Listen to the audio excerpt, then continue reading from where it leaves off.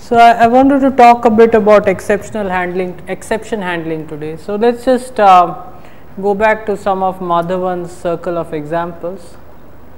Let's just try to define a function which computes the. We give a point in rectangular coordinates, and let's try to just compute its. I guess I need to its polar, its angle, its argument. So math import star. I hope that will take care of most things. And so it should take x and y and return a tan y by x, right? So far so good. So let's just get into the Python interpreter and run this.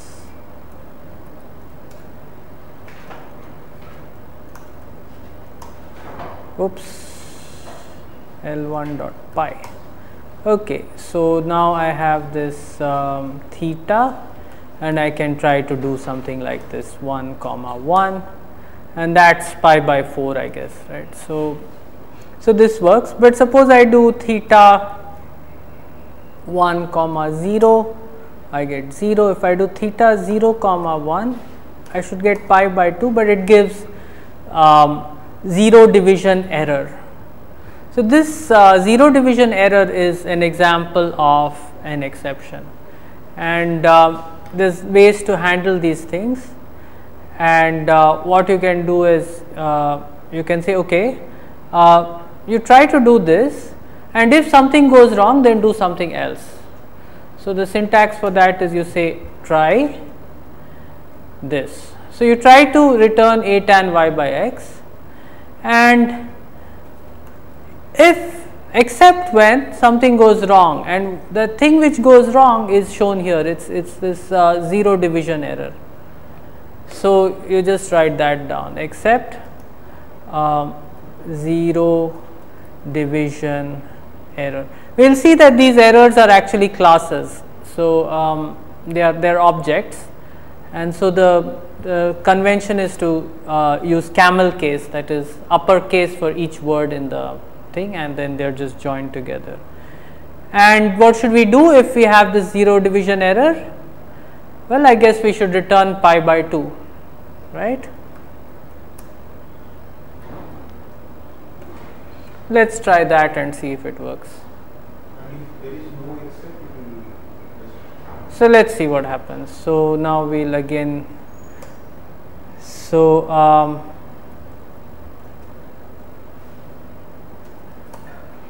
beautiful. So now it works as if you don't see the formula behind it, just gives you the right answer without any worries, right? So you were asking, if you don't try to accept, it doesn't do anything. I mean, let's see what happens. So suppose you just remove these.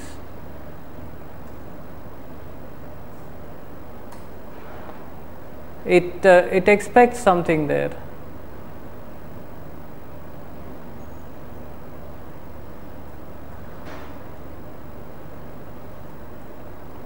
Okay, so this is good, and you can also use this for handling other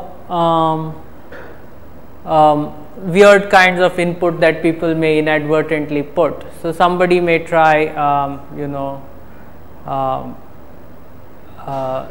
somebody may try to say theta 0 comma a, where a is a string, so it doesn't make sense.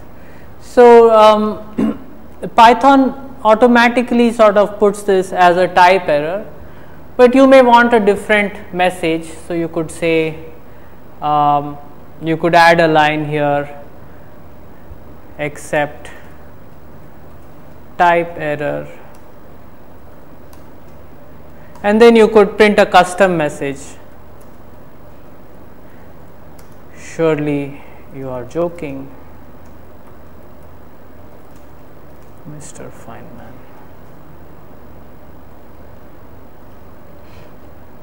And now Python knows. So Python knows, okay, so if you put 0 comma 1, it gives you pi by 2.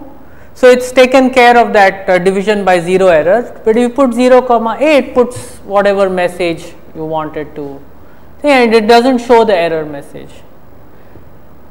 And it actually goes on. I mean, there's no, the thing is not stopped. If you had more lines after that, you could execute them as well. So it's not broken.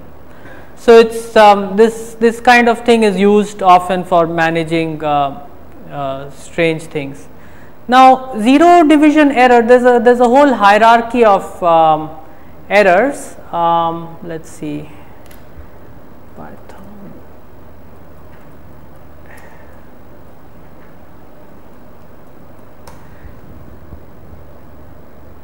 Oh, yeah. So if you look at the documentation, there's a whole hierarchy of things. Just like they are all classes actually. So if you look at this, there's something called base exception, and everything derives from it.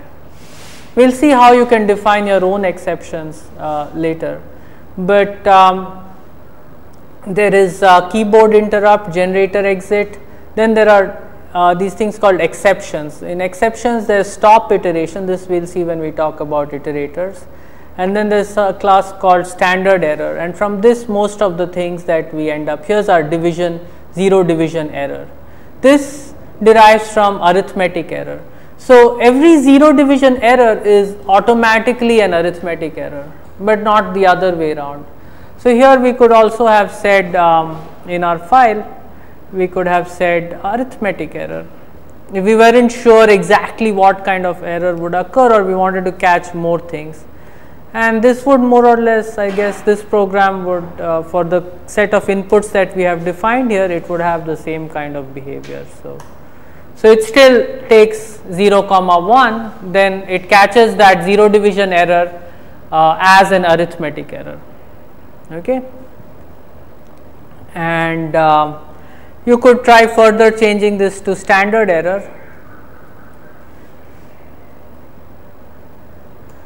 And now what do you think will happen? So if I type this, what will happen? It will still give pi by 2. And if I type this, will it say, surely you're joking, Mr. Feynman? It will still give pi by 2. So because both type error and arithmetic zero division error are deriving from standard error. So they are both standard errors. So you need to find the right level of error to give. So this is not good enough. Here you really want zero division error is the best thing to have, because also if something unexpected happens, you want to know. So maybe you know the arithmetic error came because of something else. Okay, so that's so if you said except base error, pretty much everything is gone. Yeah. And then, so if you just want to suppress error messages, you could just say except base error. Oh, let's try that. Okay, so base exception. Base exception. I haven't tried that. So this should catch everything, is it? Yeah, it looks like it catches everything. So if you just left the except thing blank, then it would just not do except base exception colon. And you have to say continue, otherwise it will probably give you an pass. Okay. So let's see what happens then. Nothing happens. This will also be the case if you type 0 comma 1. Okay, so let's change that back. That's not really what I want. So except zero division error. Okay, I'm still not very happy with this code, because if I say theta of 0 comma 0, what should it say? Well, it says pi by 2 because that's the case that it catches, right? So then there are a couple of ways to deal with this. One kind of error is value error. This is where the input is of the correct type, so it's not a string or something. It's still x and y are in this case they are integers, but you can treat them as floats.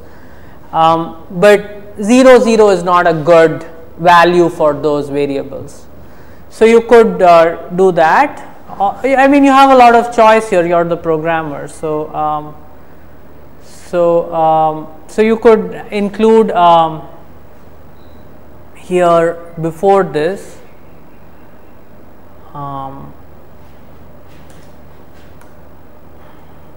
if x equals 0 and y equals 0, raise value error. So here the code you are writing will generate the error of a certain kind, and then you can use that in subsequent code that you write, and you can even give a message. So you could say, for example, origin does not have a well defined argument. I don't know, maybe we should make this. It leaves a message. Yeah, so it leaves a message. Origin does not have a let's see how it behaves. So now it says value error and gives some additional message which will help you debug your problem. Okay, and so one way you could use this is now let's say we are going to write another program which this could have been part of one of Madhavan's classes. So value error is one of the things in the hierarchy. Yeah, so let's look at where it is. It's under so let's go down.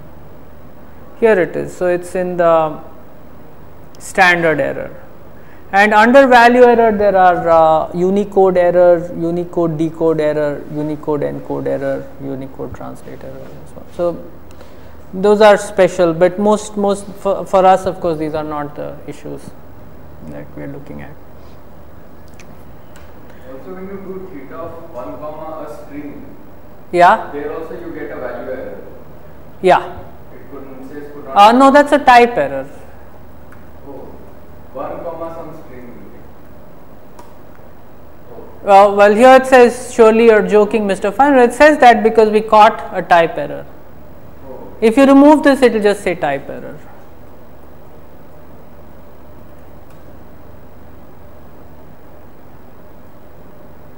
Whoops, I don't want this.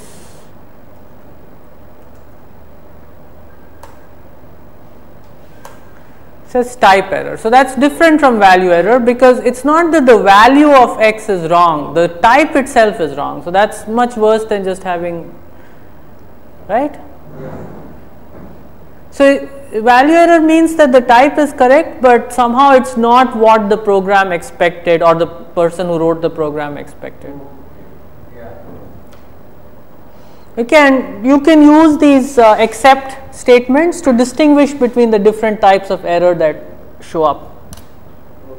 And whenever you write except, you have to say some error. Yeah, you have to give the name of an error, and then colon, and then a list of instructions to follow if that happens. These are like conditional statements. This is like an elif, if you wish. Well, it's not really, because try is, so try is like if this generates an error, but at the same time it does this, so it's like two things at one time. It's doing something and it's checking if it generates an error. So it's very easy to work with.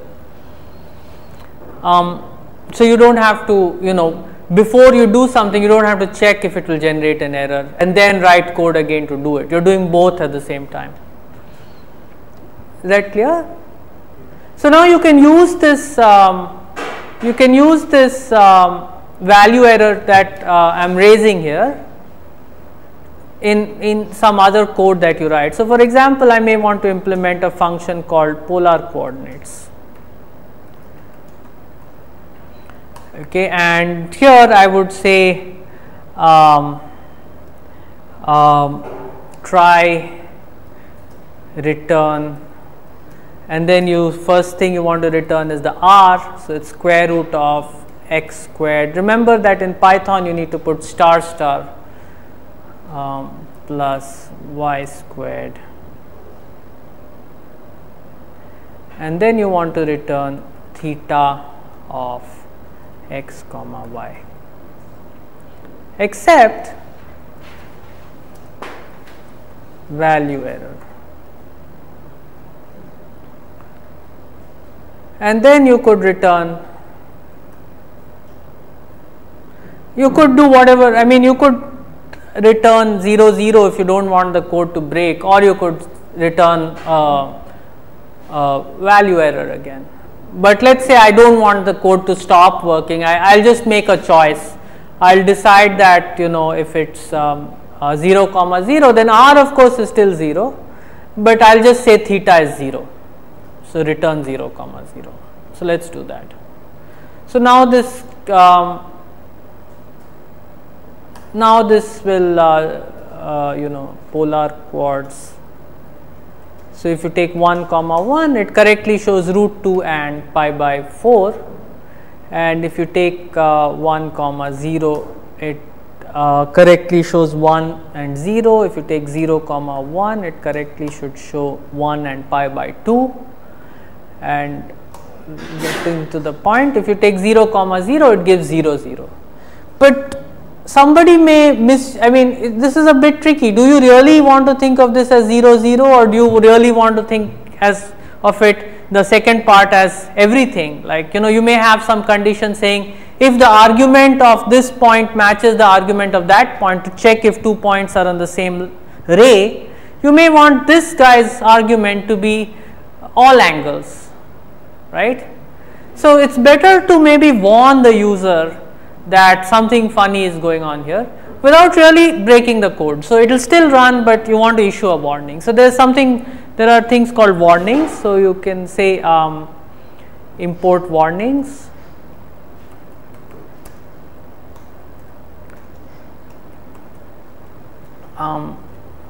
Warnings are also here, you can see. And this is a bit more complicated. I won't go into, I mean, I'm not really able to explain the full, this thing may be on a later date. And then you could add something like, before you return 0 0, you give a warning. So it works like this: you type warnings dot warn polar coordinates of the origin are ambiguous, or something like that, and then return 0 0. So it'll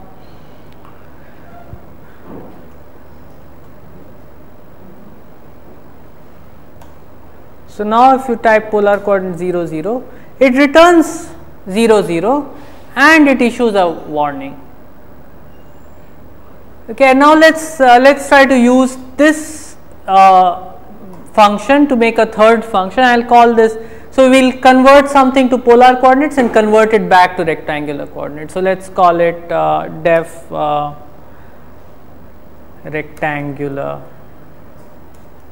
coordinates, and here the inputs will be r and theta. And what should we return? We should return r times cos theta and r times sine theta.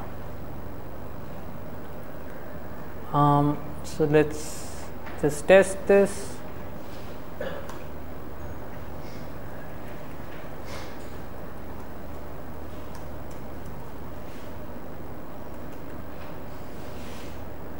So we could take, for example, R to be 0. This is of course,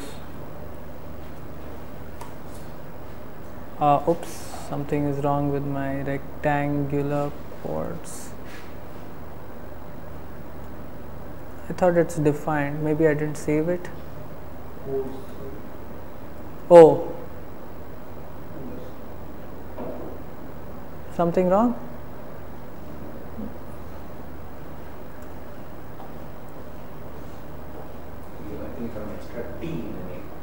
Oh, yeah. Okay, so anyway, when in doubt, cut and paste. There you go. So it gives, this is a stupid one, but you could do something like this, and it gives you, so this is floating point error, of course, right? This is e to the minus 17, so it's almost 0, and this is 1. This looks like it's working fine, and now we can define this.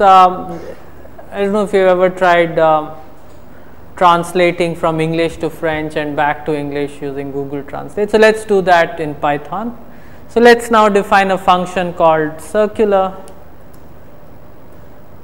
or whatever, yes, circular, and this will take x comma y, convert it to polar, and then convert it back to rectangular, let's say, and then we'll see what happens with this warning.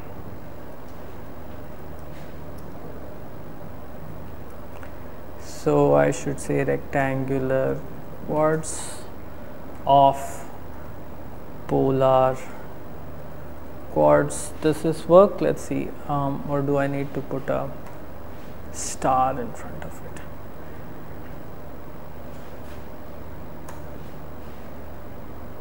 So let's say circular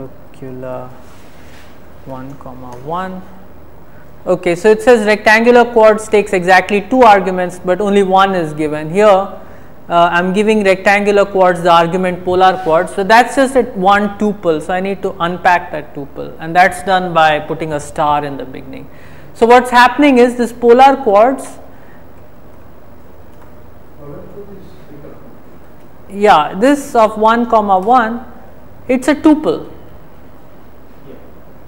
Okay, so I don't want it to be a tuple, I want it to be unpacked as 2 things. You can't quite do that. Okay, so but it works here.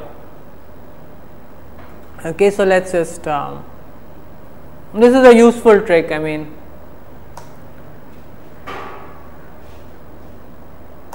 yeah, and this works fine, and a little bit like Google Translate, you don't exactly get what you put in. Here in this case it's because of floating point errors, but it shows that our code works. Okay, and now what happens, what do you expect if I do 1 comma 0, 0 comma 1? Okay, so these are working fine. What do you expect will happen if I type 0 comma 0? So remember, when I type 0 comma 0, what am I doing here? I am taking polar coordinates, so I will be taking polar coordinates, but if I have 0 comma 0, then this try statement will return a value error, right? And this value error is going to, because here x equals 0 and y equals 0 says raise value error, and that value is going to trigger off this warning, but it's still going to return 0 comma 0.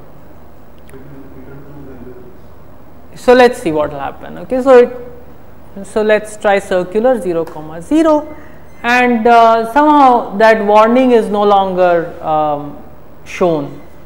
Okay, so it's doing something where the programmer had actually wanted to show a warning, but the warning is not shown. So you can think of this as a feature or as something to be careful of. It's a bit of both. So you don't want warnings to keep showing up when people are using several layers over your code, but you can actually control that to some extent. So I think value error message was suppressed. Yeah, the value error message is suppressed already because of the error handling here. So, because he say accept value error and then we make it a warning. So, if there is a value error, it does not stop, it just gives a warning and returns 0, 0. So when you just ran the program with theta of 0, 0, yeah, then it said value error. It raised a value error. And yeah, displayed the error. So that now was called here theta of x, y. So it raised an error, but it did not print the error message. Because of this accept value error. So it tried this, because the error happened, it went to this thing and it executed these two lines. So this is the whole point of raising an error and then catching it. So now that program didn't stop right here when the error was raised, but it continued. So the message is only displayed when the program stops at that point.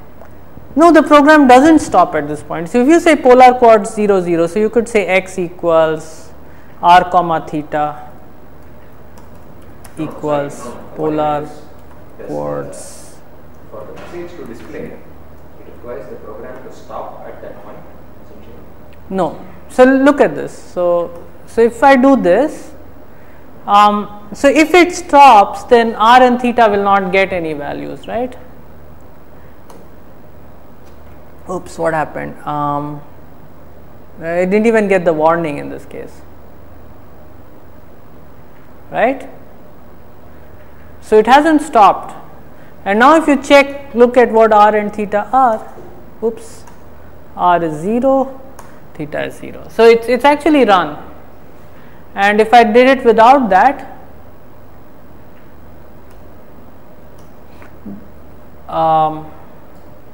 oops,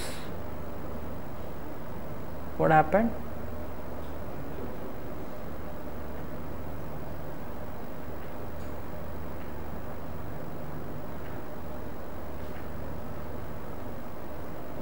Oh, because theta is now 0, so I should be a bit careful here. No, it's giving an error because I'm reusing, but it shouldn't, right? Because I thought.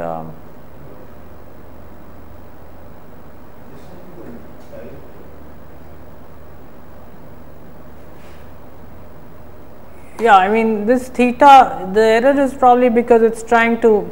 So here theta is 0, and if you ask what is the type of theta, it says it's an integer, and here it says call theta. So I need to redefine theta again. I have overwritten theta, which was a function, so I should run that exec file again, and then my theta will be okay. And so let's go back to polar coordinates.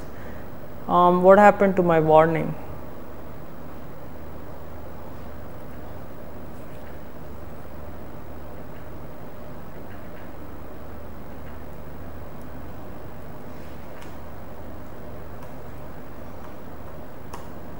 So this gives the value error. I don't know what happened to my warning here.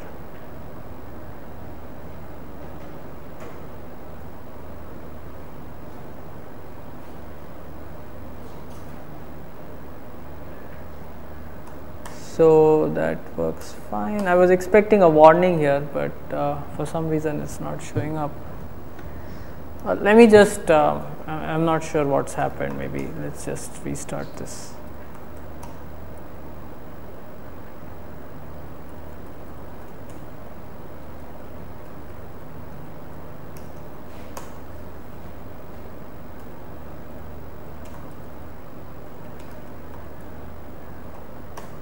So this gives a warning, right? Oh, maybe it gives it only once. Okay, so we need to look a bit more into, but here's something else I figured out. So you could also say stack level equals 2. So let me just do this again. So if I execute this again, then it shows the warning. Okay, so let's. So there's something, the way that it handles the warnings. Okay, so it's restarting it again. So So now so if I do this, if I refresh everything and I do polar quad 0 0, oh, so it's not doing it anymore. Let's just restart it. Yeah.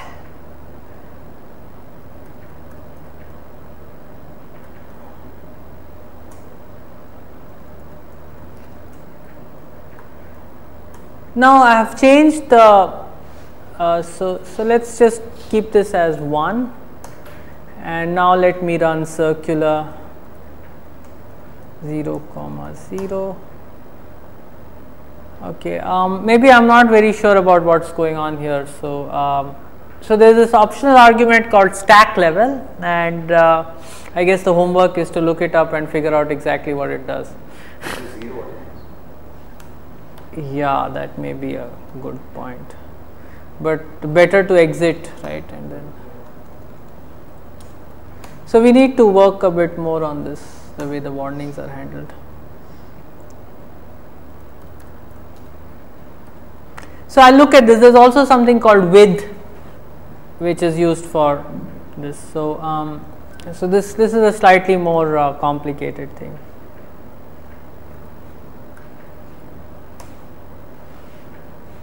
So what should I say? I should say circular 0 comma 0. Yeah, it still gives the warning. Okay, so I thought it was something else. Anyway, so okay, and you can actually define your own errors. So suppose you want to say, okay, you want to be able to distinguish later on whether the zero division error was caused by some other zero division or because of this polar coordinates not having, that 0 0 was given to polar coordinates. So you can define your own error type. So so you could define, for example, it's just a class. So you could say class. Let's call it origin error, and well, you need to figure out which error it lives under. I would say this is a value error, and the good news is that these are very easy to define.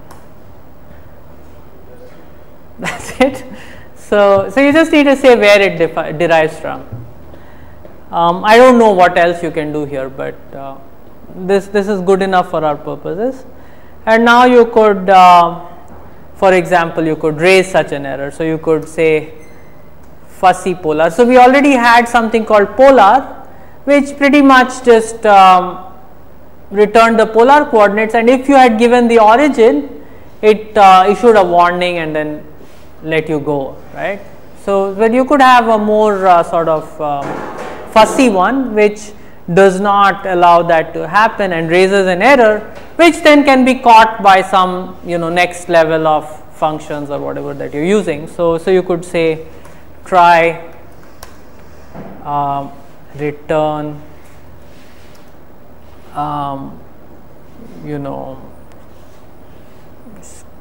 you could do the same thing, square root of x squared plus y squared theta x y,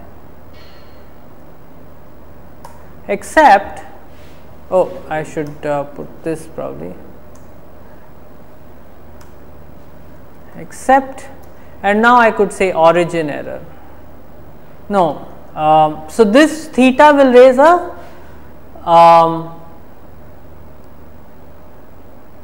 value error, except value error.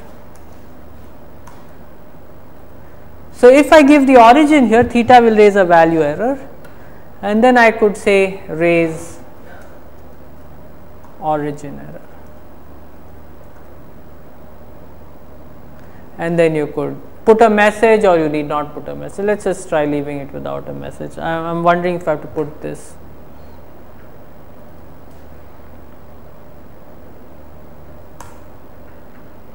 So let's try fussy polar And so if I put 1 comma 0 or something, it's that, 0 comma 1, it's fine. And so what does it do with 0 comma 0? It raises an origin error. And now I can use that in a subsequent program to know what kind of zero division error was there. So you can build your own hierarchy of errors based on what's already inbuilt in Python. Okay, so so for now that's about all I wanted to say about exception handling. Are there any questions? Anything you'd like to try out? It's okay. Okay, so so the documentation is here. So there's a built-in exceptions. These are the built-in exceptions, the ones in this tree, and there's a description of each of them. Okay, so they say base exception is not meant to be directly inherited. For that you should use exception. So you see here there's something interesting. These are system exit, keyboard interrupt, and these are not things you should be using. So this is really, you shouldn't be deriving from base exception, you should be deriving from exception, because most of your programming issues will not involve these things, though it could involve generator exit. We'll see. We'll talk about that in a moment. Huh? Yeah, so I think what I did was I just typed Python exception hierarchy. Probably if you type Python exceptions, that's good enough. So that's errors and exceptions, built-in exceptions. There's a couple of things. There are even tutorials and things like that. Okay, so that's about try and accept and raise. Those are the main commands that we used. Okay, so let's. Okay, I wanted to also talk a little bit about iterators and iterables. So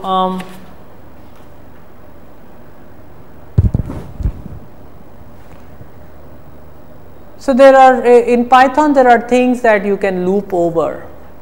So for example, you could say for x in range 3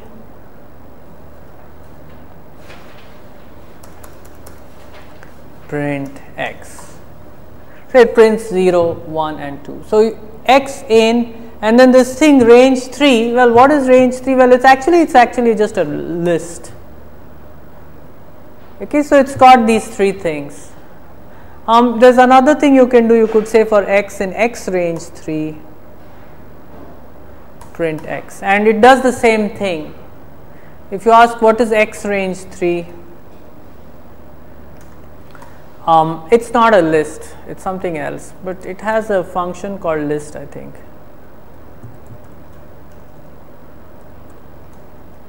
You can get a list out of it, and that's exactly the same. So what is this x range 3 and how is it different from range 3? So you can also loop over it, and looping over it is functionally the same as looping over the list 0, 1, 2. But the point is x range 3 does not generate the list. It at the beginning, it gives you one by one the values, and it's an example of an iterator. So you can make your own iterators too, but let me just go over some other iterables. So strings are also iterables. So you could say for x in 0, 1, 2.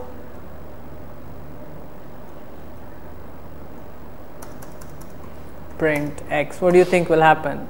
Exactly the same thing. Well, at least it looks the same.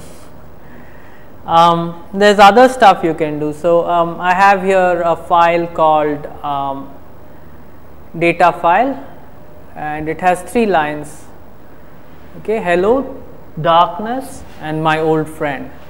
So you could iterate over the lines in a file. This is very useful when you're reading files. So sometimes you store your data in a file, and often you'd like this file to be human readable as well as computer readable. There are ways to store Python objects themselves, but that's not human readable. But there's also ways to, you can read text files. So here's a file, it's a text file, it's called datafile.txt, and it's got 3 lines. And I could iterate over these files. So for x in, and now there's this command called open. So this open takes a string as input, and that's a file name. So this file is in the same directory from which I'm running Python, so I don't need to give the complete path. And if I say open this thing, this actually open the function open, it takes as input a string and returns, well, it returns a file, but it's an iterable. So if I say again print x, it's going to do 3 things. It's going to, so let's look at this file again. It has 3 lines: hello, darkness, and my old friend. So it will print these one by one. You could just say f is equal to open data file dot txt. So what is f? F is an open file in mode. So that's the default mode, read, mode R. You could also say mode equals W if you want to write into the file. But this is an iterable.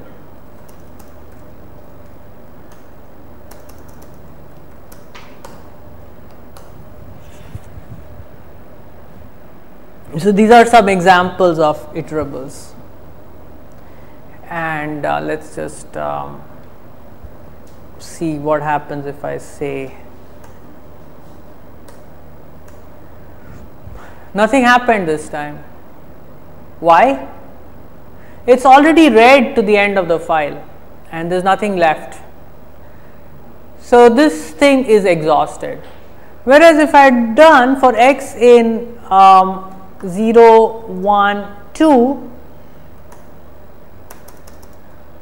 print x, it does that, and again if I do it, well, of course, I'm sorry, I shouldn't do it like this. Let's say L equals 0, 1, 2, and or let's even say L equals range 3.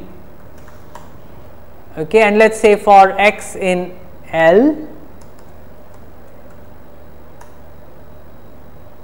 print x. It does that. Let's do it again. It does that again. Now let's look at L equals x range 3.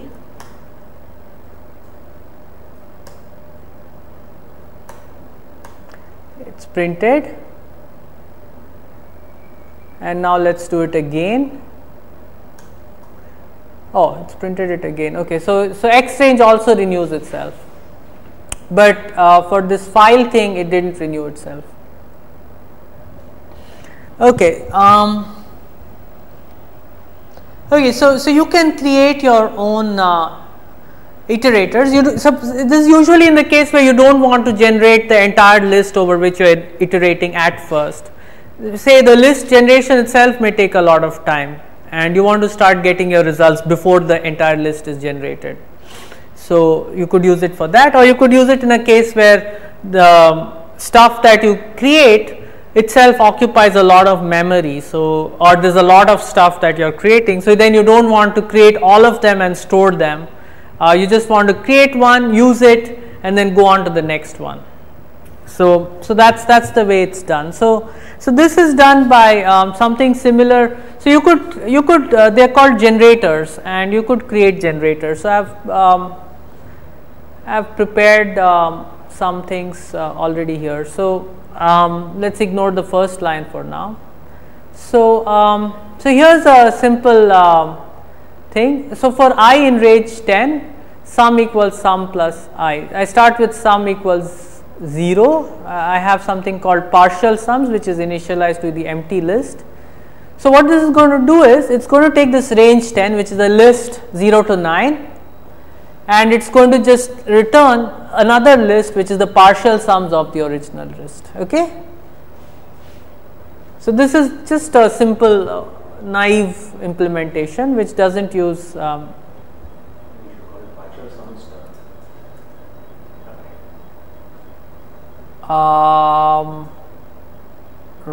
right.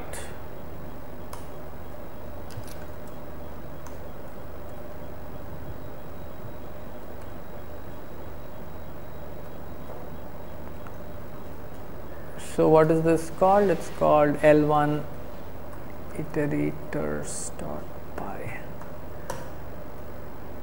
So if I now type partial sums, I have, as expected, the partial sums of this sequence, right? Okay, so now we can do this with iterators, and here's another function. This function actually does not return a list. So this is what is called a generator, and you notice here that instead of return it has something called yield. Okay, so let's see what this does. So partial sum, sum it of 10. Oh, nothing much happened, but it printed generator object. Okay, but what I can do is I can loop over this. For x in partial sum it 10, print x, and it's printed them one by one. So what this is doing is it is one by one it's generating these things. Okay, this has some additional features. So I could say I equals, okay, so this I is a generator object. It's an iterable, as we have seen. We were able to iterate over, we were able to loop over it. We could say for x in I print x, it would be exactly the same as what we did here. But it also has a method called next. So next, well, it's to start with, it's initialized at the, it's nothing has been used. Now what's next to that? And what's after that? So this is exactly what is happening. When you're looping over it, it's calling next and then it's applying whatever you're doing to that. And so you can keep doing it till it runs out. And then it generates an exception. And if you go back to the documentation on Python exceptions,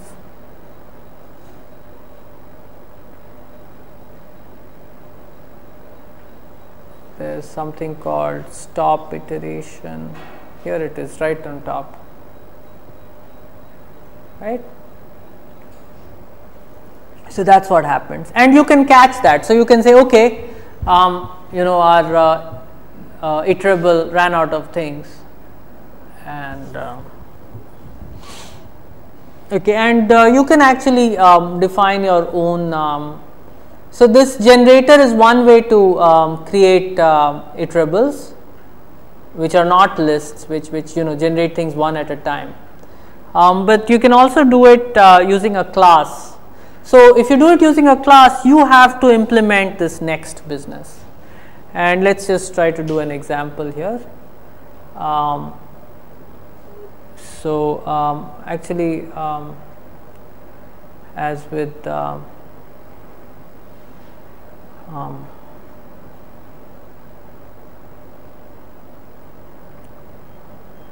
Sanjeev Kapoor, right, the cook.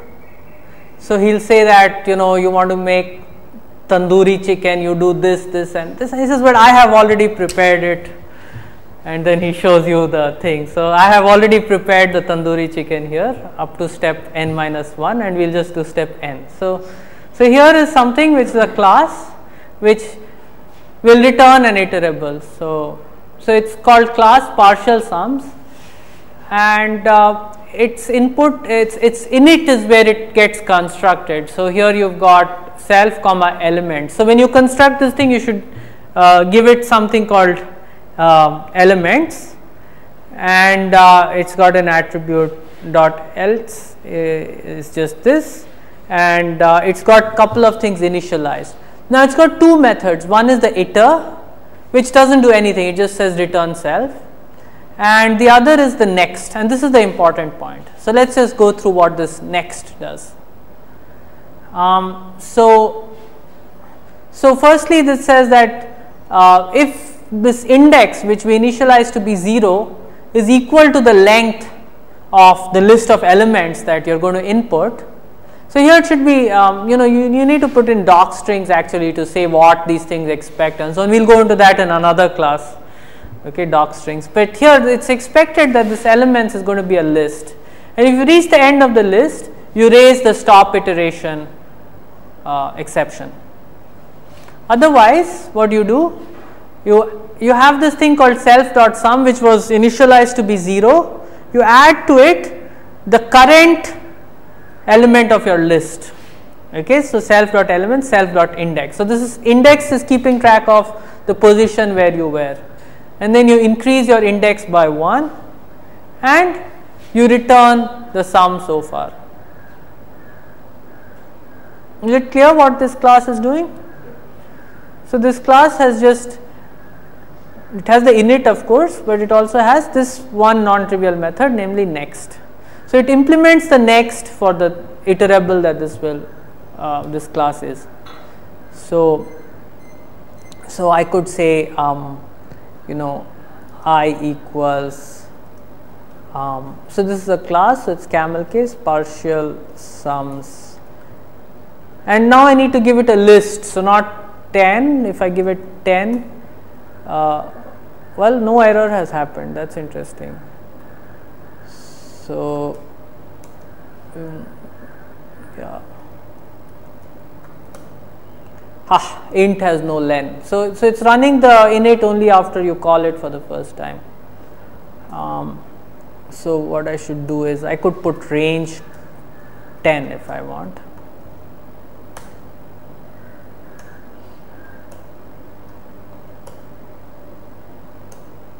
And this runs through the thing. It does not at any point create the entire list. It returns them one by one, and then when it's done, we asked it to raise this stop iteration, and so it does that. And you can also so next is a reserved word, meaning yeah, you cannot use it. It's a reserved method. So you could also say for x in partial sums range 10, print x, and it does that, and it automatically stops when stop iteration is raised. Okay, so that's also taken care of. So this, the for takes care of it. So that's, Python has sort of designed to take care of that. So the loops, when you do for over one of these iterables, when the stop iteration happens, it automatically stops iteration, so instead of raising an error. So you can use it like that, and it also has an attribute called list. So if I say I equals partial sums range 10, I could say list I, and it returns the list.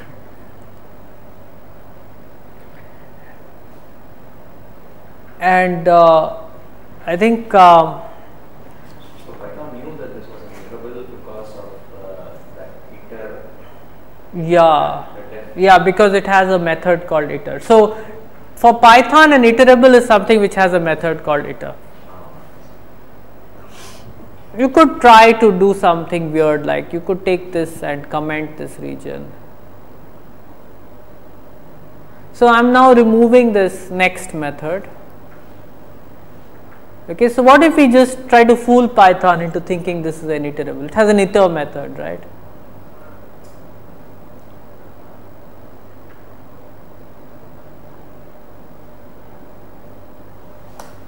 Too lazy to type. Okay, now I'll say this, and now I'll say, oops, it has no next method, so it complains. right? So you better have a next method if you have an iter and you try to do anything itery with it. I mean, if you try to iterate over it, of course it won't check if it has an iter method or not unless you try to iterate over it. Okay, so it becomes an iterable if it has an iter method, but you know, it doesn't check if it's an iterable or not until you try to iterate over it. So it didn't complain when I said I equals partial sums range 10. You would have a whole bunch of other methods as well. So this is a very useful thing. So in Sage, for example, partitions are iterable. You can say let's just pull up a Sage window here. Do I have it? No. Okay.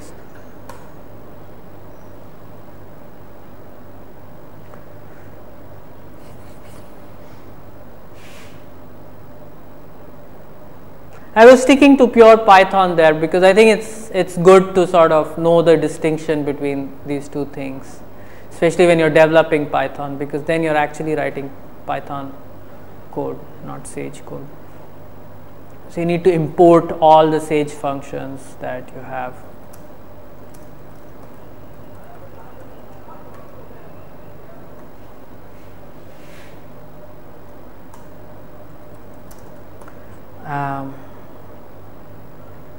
We could do that, right? So this partitions of 10 is actually an iterable. So let's say P equals partitions of, takes no time because it's not actually generated a list, right? And you could do, whoops, so it's slightly different here. This is not Python. It has a method called first.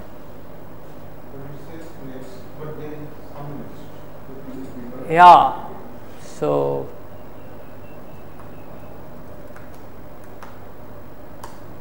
whoops. Maybe we should be less ambitious. It actually, this is a bit different, so that's why it's. What's it doing here? It's actually listing them all out, and then it's going to count that, compute the length of that list. So this takes a while. But there's also this beautiful thing called, what is it called? Partition, no, number of partitions.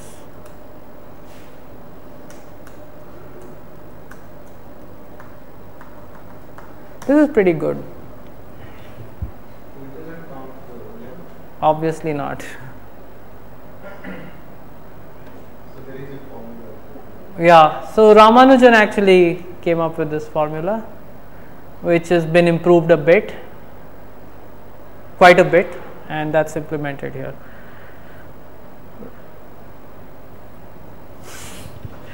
So yeah, you see the Sage has a lot of differences from Python too, but you can iterate over partitions of n. It is an iterable, but then the way next, and there's also something called prev. So it's like if you are doing something from Python code, you should say next iterating over Sage. No, it should work. You can say next. Yeah, so I think I'm not sure. So here's something you can do, for example. So here's my partition, and la dot next gives me the next partition in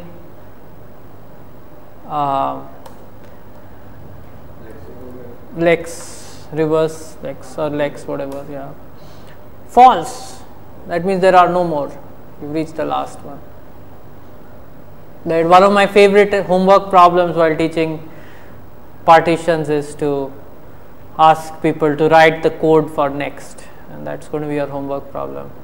So just in pure Python, create a iterator for partitions of n by implementing next. Yes, fun little exercise. I mean, it's not just coding, it's a little bit of mathematics involved. And there's also something called prev in this case.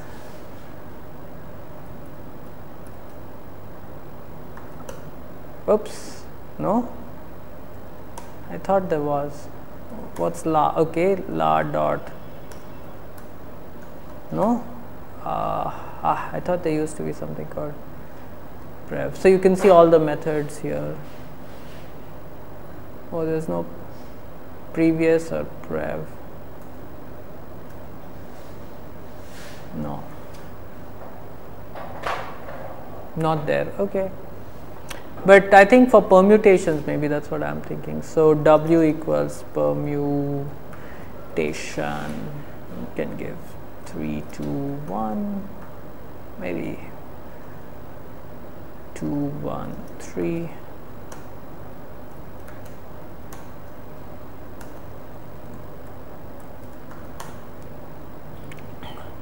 Okay, so for W in permutations of 10,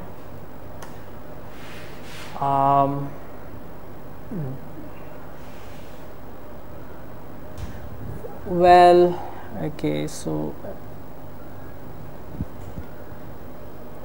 now let's try this. Try W dot next dot prev equals W. In fact, print this. Except, what is the error? For the last one, it will give me an error.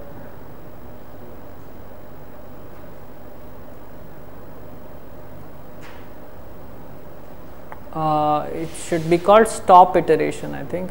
I hope this works. I didn't try this out before.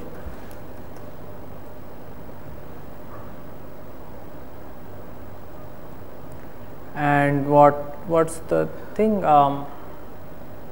Continue or no? What is it called?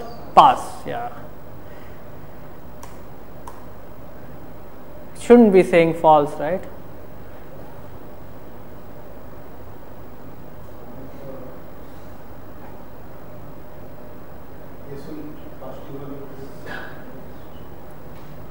So this was my code. Okay, so this is another homework problem. What happened here? Let's try a simple example.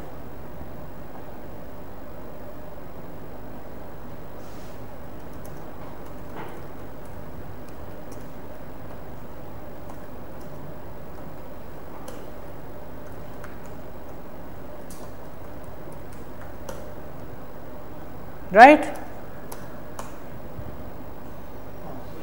So what happened here?